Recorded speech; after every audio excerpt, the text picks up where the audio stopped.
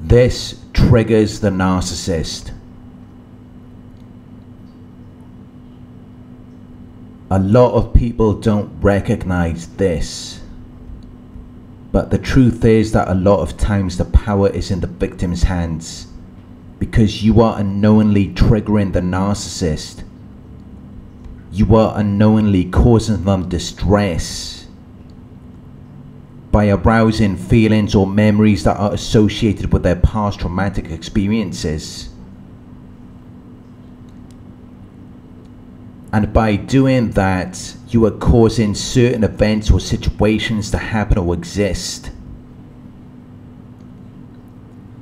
But a lot of times you are doing this unintentionally, and it is not happening as a direct result of something you have said or done, because narcissists interpret things very differently. They have a post-traumatic stress response. So their actions or behaviors are a response to their traumas.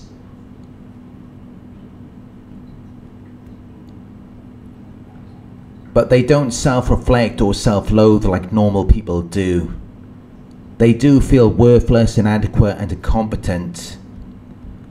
But they don't want to reflect on those feelings or try to do better, because they feel like it's a losing battle that they're never going to win. So instead they try to trigger you by deflecting their unhealed traumas onto you and watching you go through it, which they use as a form of self-medication to regulate their emotions so that they can feel a little bit better about themselves at that moment. Which is why you do need to be very careful, because any little thing could set them off to where they're wanting to lash out at you. And you will have noticed this whenever you questioned or confronted them on something, whenever you threatened the illusion or the false character, whenever you caught them doing something wrong, because that will make them very mad. They don't like being exposed. That is one of their worst fears, and it is something that they hate the most. So if you try to expose them, they will deflect it onto you. They will say that you did something. They will make false accusations against you, because they're already fully aware that they do a lot of things incorrectly. They already know that they're irresponsible. They know they've made mistakes. They just don't want to think about it. So instead they will deflect it onto you, and they will bring up things from the past. Or they will blame someone else, because it will set them off. It will make them go insane. They will become very anxious to challenge or avoid criticism. They will become self-justifying as they try to protect and defend the illusion of their false self, because it's a response to their childhood trauma. So it puts them in fight or flight, and now they're coming after you. And it may seem as though they've developed these exceptional and extraordinary powers and abilities, this expertise and skillfulness, where they're super fast and super strong, when the entire time that you were with them they couldn't lift a finger. They couldn't even make the slightest effort to help you. But now they're going out of their way to take you down. They're pulling out all the stops. They're making a great effort and on a grand scale.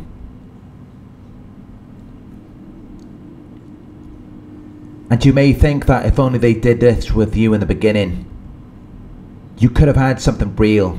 You could have developed something incredible. But you have to remember that they're only doing this for themselves. They're not doing it to build something with you or with anyone else.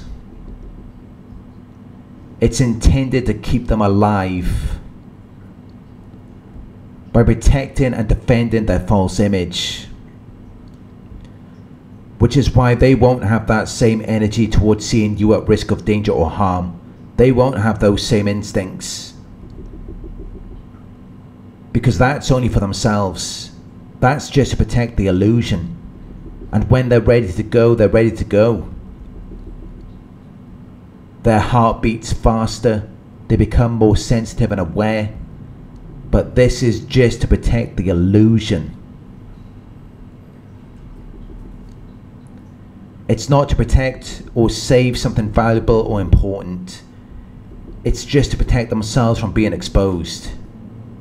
And it's actually self-destructive. It disables them. It stunts their growth.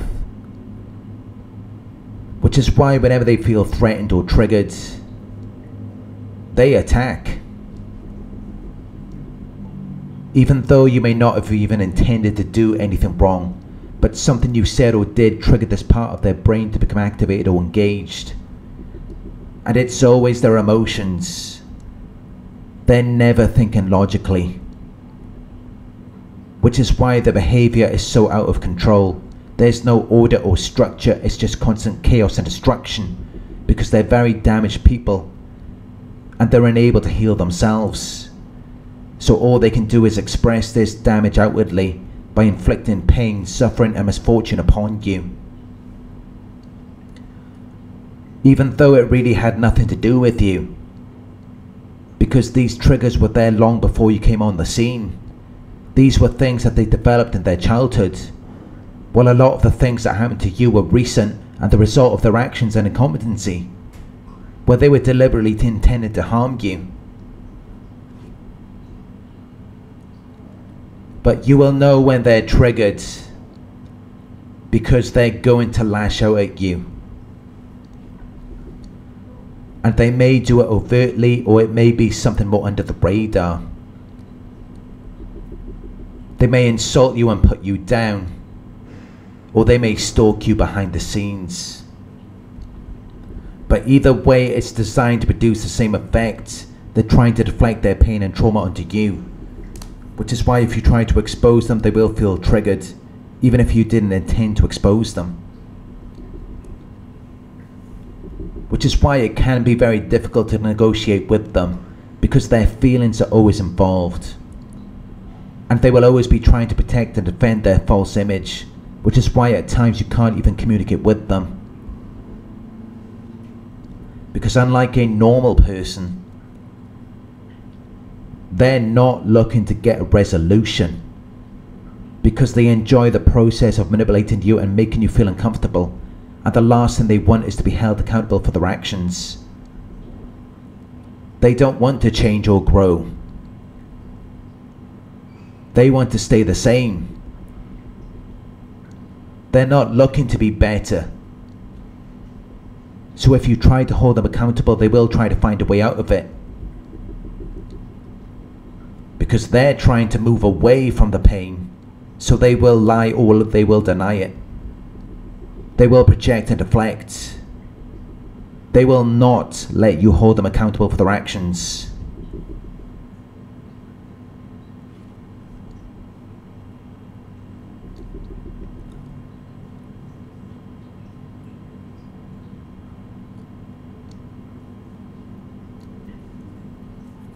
A lot of things trigger narcissists, but what they really hate is when they see you getting attention, when they see other people regarding you as interesting or important, especially if it's in their presence.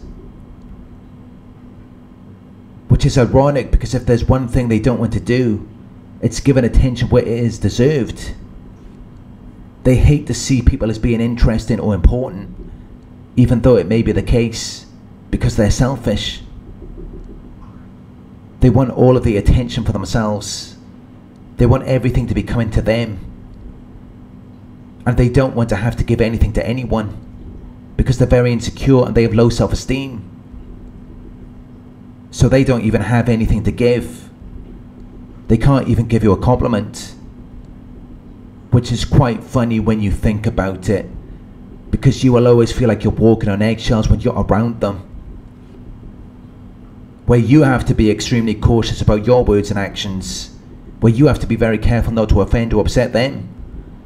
But they will always try to twist it around on you, because they're fully aware of everything they've done to you. Because then they can feel more comfortable in comparison. If you're always on edge, But the irony is that they're often slighted by things that are of their own doing and making, things that they created themselves. They will often identify with things that have nothing to do with them, things that were never meant to mean anything to them. But they will make it about them because they're completely delusional, and they think they're very important. So it could just be something they invented inside their heads, where they just assumed that it had something to do with them, because they always have to be in control, and they're terrified of people no longer being in their favour or not supporting them. They're terrified of people doing things that they don't want them to do. They're terrified of situations developing that are outside of their control because they're very insecure and they're fully aware that their reality is false. So the last thing they want is for things to develop naturally, because that would expose them. Which is why they have to be in direct opposition with anything that is true or real, because that's the only way that they can get their way. And they constantly need to get their way. They're like big babies. They always need their arses wiped and their nappies changed, because otherwise they'll get a rash and they'll throw a temper tantrum. They'll act and do things without careful consideration of the possible consequences. They'll act recklessly and impulsively. They'll act quickly without thought or care. They'll move forcefully and rapidly, and with insufficient consideration, because they've got a rash. They feel irritated and they're trying to distract themselves from it by focusing on you or something else. But whatever it is, you can always be sure that it's coming from within them, because a lot of times it's like they don't even see you. They have these tantrums that are always about themselves. These hour-long monologues. These disastrous breakdowns about nothing that has actually anything to do with you. This loss of control over their own emotions. And it's like an itch they can't scratch. Because they have these insatiable desires, and yet they can't be satisfied, because they're dependent on other people to fulfill them, when that feeling of sustenance and support is meant to come from within. And it's why they're so easily triggered. It's not because of anything you've said or done to them, although at times that may be a byproduct, or it may be a thing that activates something that is already there.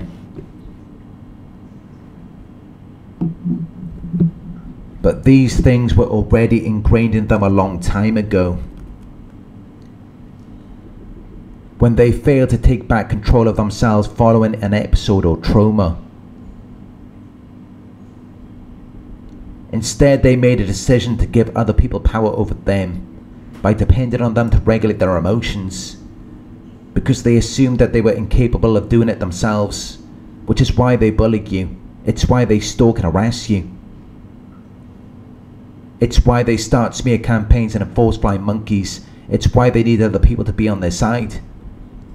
And it's why if they don't have these things, they will throw a tantrum, because they're not getting their way. And these feelings that they have are more important to them than the actual truth, because their feelings become the truth, which is why they will even make up lies about you or steal from you, and if they're ever confronted they will deny it, because they have this itch, this rash, which is more important to them. It defies all logic in their minds. It makes them go against the grain. It makes them want to be a distraction and an inconvenience to you, because then it distracts them. And it can be very difficult to deal with this, because any little thing could set them off. Even this video is a trigger.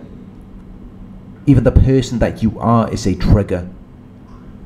Your mere existence, which is why they will try to destroy you.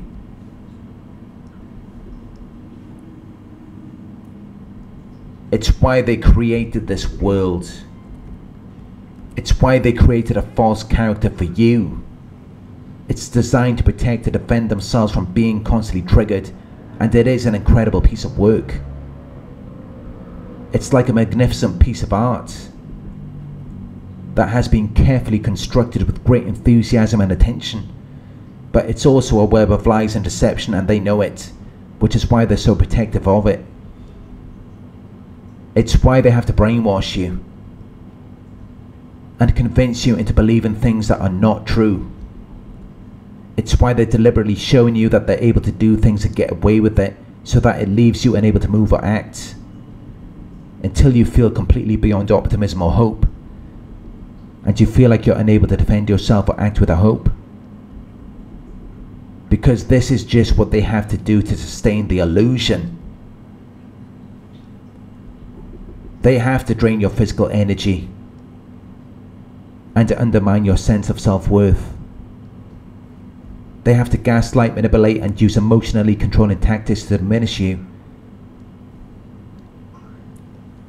And they have to automatically become like rapists, where they're forcing you to do things that you don't willingly want to do, because that's the only way they're going to have any control over you. It's the only way they're going to be able to sustain the illusion. But you can turn this around by going in the opposite direction instead of resisting, because you were built like this from the very beginning. You were programmed to be this way from day one, and they're already aware of it. They sense it, which is why they try to tempt you into doing things that are unwise or foolish, because they already know that you're going to resist, and then you will be handing your power over to them, which is exactly what they want, because they want you to hold out. They want you to refuse or accept to be changed by them. And it's why the last thing they want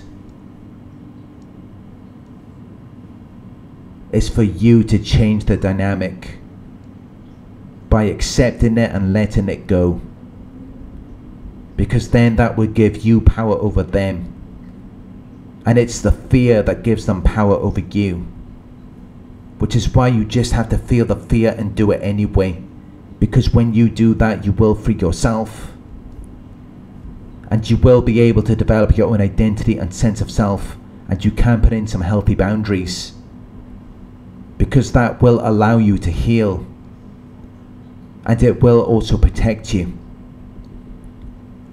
because by you taking your power back, it will trigger their narcissistic rage, and it will make them want to trigger you, so that they can switch around the power dynamic and their role of interacting with you to influence you.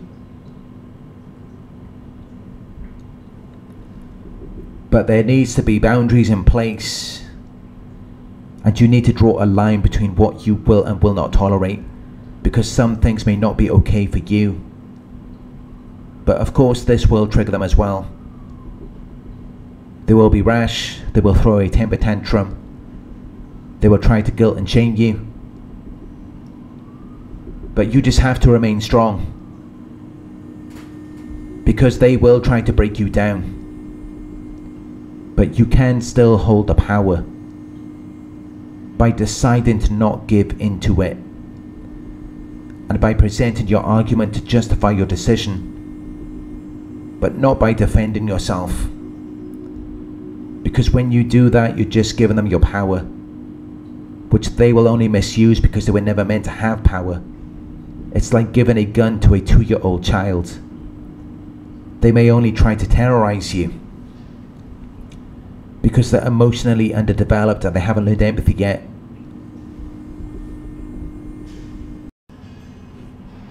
So you just have to let them have their moment. Let them feel special. Be aware that you may be resisting, and how that may be causing you to give your power over to them. And recognize that you can still maintain healthy boundaries to protect yourself and your way of thinking. They're not going to like that, of course, because they want to break you. But you can still choose to stand strong by recognizing your power over them. Because people don't build a carefully constructed illusion for nothing. They don't try to contain something that isn't worth anything. But at the same time, it doesn't really have anything to do with you. So don't let it get to your head.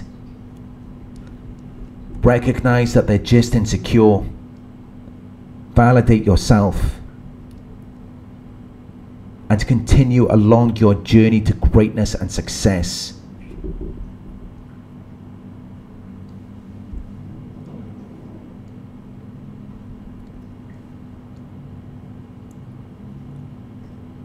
Thank you for watching. If you found this video helpful, please give it a thumbs up. Share your thoughts in the comment section. Hit the subscribe button to receive the notifications. If you would like to support the channel, you can donate at paypal.me/Narc Survivor. You can book a one-on-one with me on my website. It's narcsurvivor.co.uk. Thank you for watching, and I'll talk to you soon.